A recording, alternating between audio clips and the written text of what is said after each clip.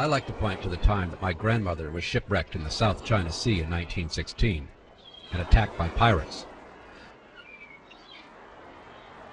That was the moment she decided to marry my grandfather, Dana Winslow Atchley. She later wrote, "I felt that if he were only here, the whole situation would be taken care of." In the 3 months before their wedding, they exchanged letters daily. These are the letters that they wrote. And regarding their marriage, she once wrote, "As my primer the Red Fairy Book stories usually ended, they lived happily ever after." That, of course, is another story.